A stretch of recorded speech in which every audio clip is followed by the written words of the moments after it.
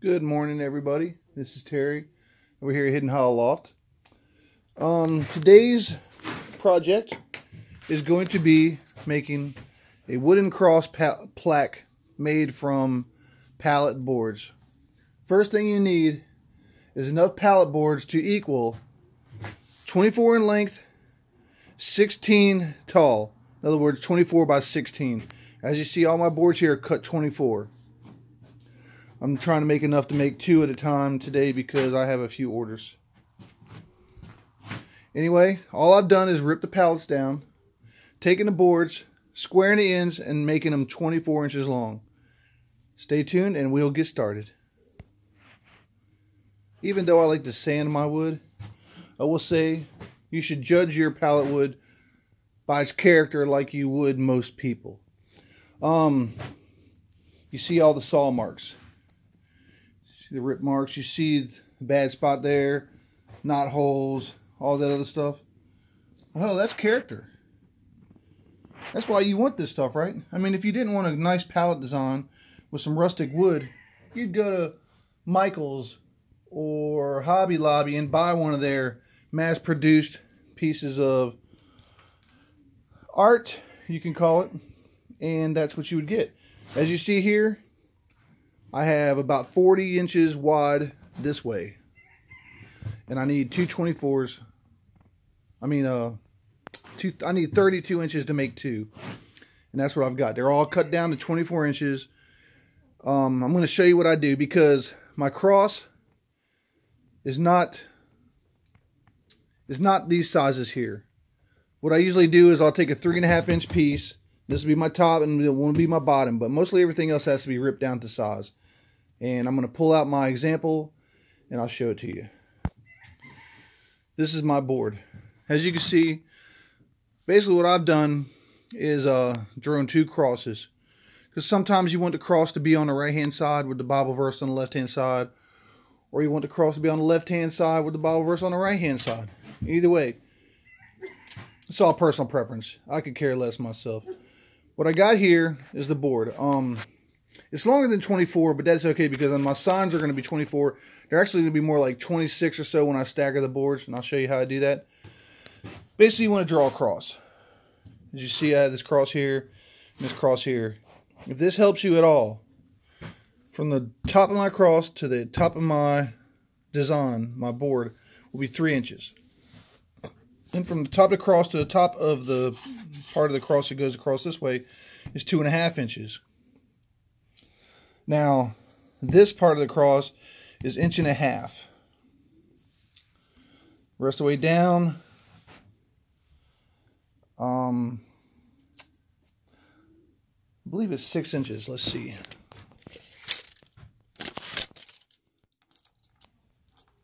Yes, 6 inches. Give or take a hair. 6 inches. So what I like to do is I'll rip a board down that's not 6 inches long. Like maybe make one 4, make one 2, put the 2 inch up here, the 4 inch down here, and on this side I'll put the 4 inch up here and the 2 inch down here, and down here at the bottom's another 3 inches. You get it so far? This is pretty simple. Hang on.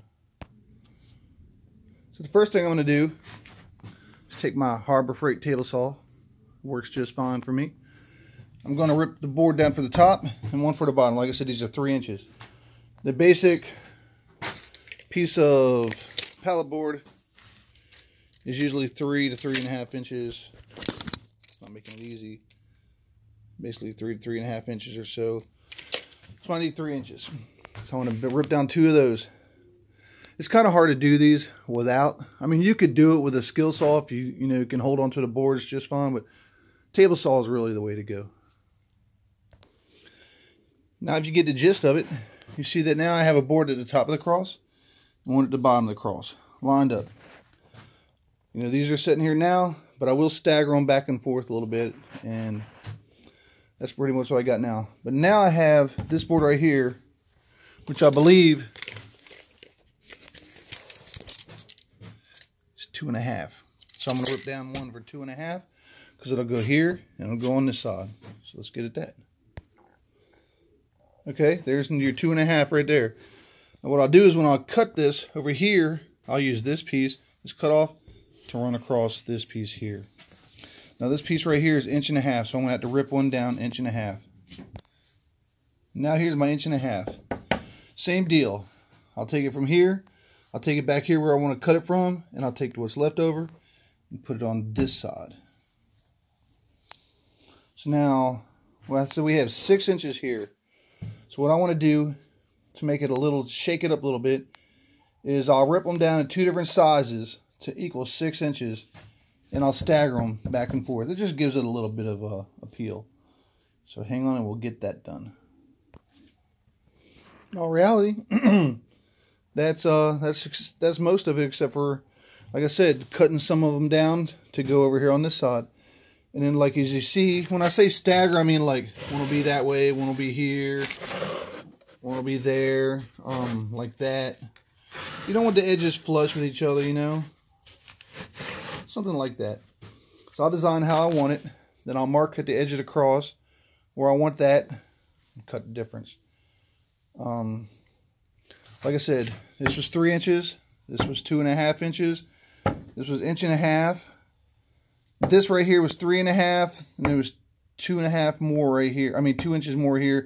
So it was really more like 5.5 inches instead of 6. But and then the bottom board right here is 3 inches. So let's get started. So this is basically how I'll stagger it, just like that. So what I'll do now is, as you can see, first thing I'll do, since I got this marked, so I'll come here with my pencil and I'll mark here and I'll mark here. That's where I know to cut that section out. That way I know that this will be here. That'll be just where I want it to be, and vice versa with this piece. You know, you cut where the edge of the cross is, because this will be coming across here and meet and button up to the end of the cross. And then whatever's left over, I like to mark left and right on the front because I'm forgetful. And I'll do the same thing here and here with the cross. This is the bottom of the cross, so wherever I put this is where it stays. So I'll show you how I'm doing that real quick. Like I said, as you see it, you can see the line for the cross. So here's a mark and here's a mark. It doesn't really matter, as long as when you're done cutting, all you gotta do is butt it up to it. So if you're a little off here and there, it really doesn't matter. Do this here and here. I'll just put right, right, left, left. Get that one out of the way. Same with this one. Mark it here, right, left. Because I already had a stagger I want, so these, once I move them out of the way, they're just fine. Same with this one, here and here. Oh, it might be a little tough. Let's move it over just a hair. Get away from that nail, because I'm leaving the nail heads. And that one stays the same. So let's get these cut and I'll show you what I'm talking about. And ta-da! As you see, my cross is cut out. Isn't that pretty? I got the edges staggered. I will have to say one thing I forgot to tell you, is that when you do this section right here, the 1.5 inches, you will have to make adjustments on the end, because everything's 24 inches except for this, the distance between here and there. You have to allow for that. Like I said, I had to cut off some on both ends to get it to be, you know, proper. Otherwise, it was sticking over this far and sticking over that far, and that was just not good. But as you see, what I like to say is, like right here, the 5.5 inches is I take this board here, 3.5, and then 2 inch, and I'll stagger them. You know, big one on top here, little one here, little one up here, and a big one down here. And that's basically how you build these things. What I'll do is sand it down real good and try to get all the stains out of it. I have maybe 5 orders for these right now.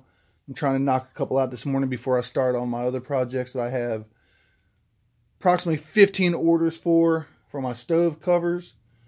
They have really turned into something. But this is a nice, easy project. Like I said, I'm going to stain it. We're going to put a Bible verse on it. I'm going to polyurethane over top of it. It's going to be real pretty. So since this is the front, what I'm going to do now is I'm going to flip the whole thing over and line it up just the way it is. And I'm going to make some slats out of this. I'll probably rip that in half, I'll probably have 3 pieces, and I'll go from like 1/2 inch from the top, 1/2 inch from the bottom, and I'll screw that into the back. I like to do it like right in here somewhere where it kind of keeps these boards from wiggling too much. I'll put one right here the same way, and I'll put one on the end. And then I'll attach a wire between the two. And if you wait a minute, we'll get to that next. Alright, now that all the front sides sanded real well, like I said, I flipped it all over so you're looking at the back side now, which is smooth. This is not going to be stained. It's just a lot of extra work for something you're not going to be able to see. But if you line up all the lines on your cross, as you see right here, if you just pull back, you see a really nice, pretty cross. Like what I said, I'm going to take a few boards, I'm going to rip them down now, and then I'm going to show you what I do after that. So there, I took some of these slats that I had left over, ripped them down to 1 inch. What I'm going to do, like I said, I'm going to cut them a 1/2 inch from the top, 1/2 inch from the bottom. Something like that. And I'll come in here with my countersink. I'll drill holes. And I'll run 1 inch coarse drywall screws in through the back. 1, 2, 3. A couple of these are left over. They're going to be for my next one. I'm building 2 of these today. As an example. And my German Shepherds are over there barking. See, I got 3 slats. One near the end over here. One near the end over here. And one right alongside the edge of the cross. You don't want to get too close to the edges because you don't want to split the wood. So now I've got my countersink. See my countersink? I'm going to countersink. I'm not really going to countersink as much, but I am going to pre-drill the holes just to keep the wood from splitting. I don't care if the screw sticks out a little out of the back. It's not really going to matter. I'm afraid that if I countersink on some of the boards that aren't, really thick, that I'll come out the other side, and I don't want that either. So let me get started on this, and I'll show you how it turns out. And there it is. Isn't that pretty? You see through all the way to through the cross. There's your cross. Now you think with vinyl, or you can stencil a Bible verse over here. We do it both ways. I do make these. I do ship. I'm on Etsy under Terry's Creations. If you ever want to look me up and see the things I build, anything that I build, I will ship to you. It sucks that shipping is so expensive nowadays, but it is what it is. But you're going to get something that I care about, something I made by hand. And I'm really anal about my work. I want it to be right as I can get it. So there you got that. I'll flip it over. And as you can see, I put a little piece up here. Sometimes when the boards, because you're on the edge here and you got these boards hanging over, they don't want to line up a little bit. They want to wiggle. That is no big deal. Another little piece of wood, a couple screws. What I'm going to do now is I'm going to lift this screw up here and lift this screw up here, and I'm going to go get me some wire. All you need is some regular picture hanger wire. You wrap it around there real good. You run it over here to where it won't be shown, and run it to this one. Wrap it around there real good and sink the screws back in. After that, you're pretty much finished. Anyway, however you choose to hang it, the wire is the best because you don't have to worry about lining up with studs, 16 inches, 16 inches. Everybody's stuff is different. It's a one size fits all. I will notice, or will explain, you notice right here, there's a couple little places. When you use thinner wood like I did here, I didn't use the real thick pallet wood for this project. And when you sink the nails, sometimes the nails will come, or the screws will come through. So what I usually do is I take my file right here and I'll file them down to where they're not hurting you. Can't hurt you. They don't show anymore. So next thing I'm going to do with this is I'm going to stain it. I'm going to let my wife put a Bible verse on it, or whatever you want put on it. It can be there. Obviously it should be a Bible verse. I mean, it's a Bible. But anyway, I hope you enjoyed today's video on how to make these things. If you have any questions, just ask me. Any suggestions, there you go. My daughter had sent me this picture and asked me, or told me, that she bets that I could make one. And I didn't sleep the night before, or that night that I built one, thinking about how to do this. And like I said, the best way I could figure it out, get a piece of wood and a piece of plywood, about the size you want to do it on, and make a cross. And then all you got to do is work around it. Rip the pieces down to fit everything you need. A lot of these projects I'm showing you are really simple. Like I said, I'm no expert, but I get better every day. And I've got me a planer now, and I've got a bunch of reclaimed, it's not even reclaimed, it's just old sawmill lumber that I've got out there. And as soon as I can get my Christmas projects done, I must have another 15 table covers or stove covers to do.